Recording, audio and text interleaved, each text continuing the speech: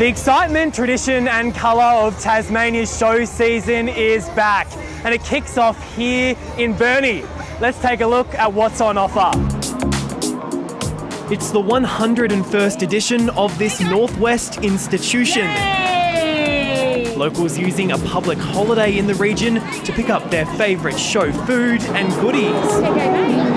Got the Burnie Beetles. You can't beat them, you can only buy them at the show, and that just brings back all my childhood memories. It's just a really enjoyable experience, got a show bag and great coffee, so that's always a win. And can't wait for the curly potato.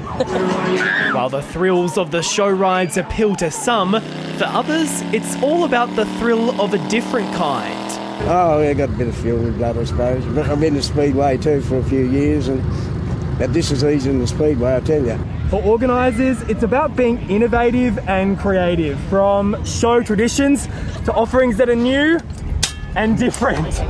And it wouldn't be a show without an array of animals, from the common to the not so common. Look, it's always good to get the bullocks out in the public and just show people what used to happen in years gone by. I think it's a very important thing for a community because it gets everyone together.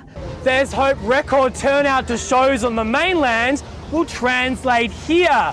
There's a promise that there'll be something for everyone's cup of tea.